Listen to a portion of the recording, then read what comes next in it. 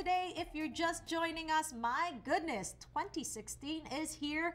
And if those of you that aren't prepared, I know I'm not, because it just happened overnight. Like, what happened? It's a new year already. We have Regina Santos here. She is a professional coach, and she will help us to really focus on what we need to do, the things we need to accomplish, all the goals that we set for ourselves. Now, Regina, tell us, how important is it to do goal setting?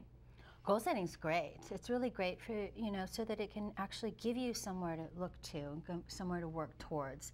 And the things that I love to encourage, and we all, many coaches love to encourage for people to get to their goals, is to stick with their values. And that's one of the most intrinsic things that you can always do, is always just list out your values, actually write them down and say, what's really important to you? What are your values? Like, is it family? Is it beauty? Is it health? Is it nutrition? Is it service to the community? What is valuable to you? You named all my values right there in order, in fact. Wow. How'd you know that? I don't know. No, for a lot of Filipinos, family is one of the most important values, right? And then perhaps career will follow, but family really is the center of it all. And when you're working, like I mentioned, we have multiple roles.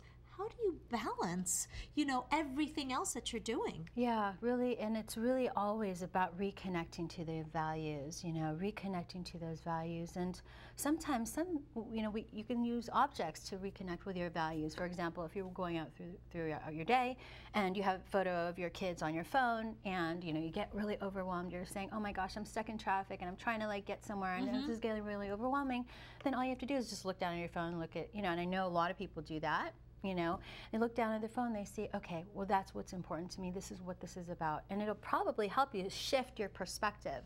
Right, because when I'm stuck in traffic on the 405, I'm going, I just want to get home. And then I get home and my kids are like, hi, Mom. And I'm like, I'm still upset. Because you were stuck in traffic that whole time. But yes, you're right. Reconnect. Think about, I'm going home to these kids that are going to drive me crazy, but still, I'm going home to my family. Yeah, they drive you crazy, but you love them, and it's all that noise. It's actually better to have that noise sometimes versus, being in silence and not having a family, not having what you wanted. You know what I mean, right? Okay. It's all worth it. Yeah, so understanding your values, listing them down. Absolutely. What is most important to you, and when you're overwhelmed during your day, make sure to just go back to that happy place, right? And like we mentioned, it might not be happy all the time, but it's remembering to focus on what's important in your life. Yeah, and that's the key, G, is to think about things as almost being fulfilling, because happiness comes and goes. Of course, happiness, you'll have happiness and sadness and joy and anger and all those emotions that you're allowed to feel because you're a human being. But the question is, are you fulfilled?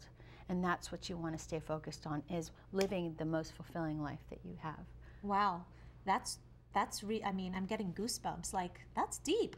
Honestly, I always think about my life in the Philippines and my life here.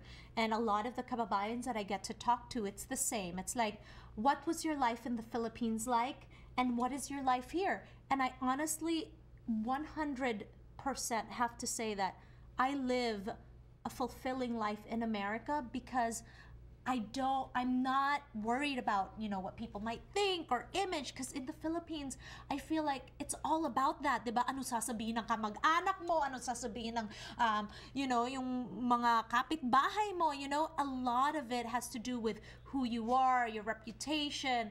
And here I feel like living anonymously, sort of, in this big, the United States of America, everybody's, working hard, you work hard, you go home, you enjoy the fruits of your labor.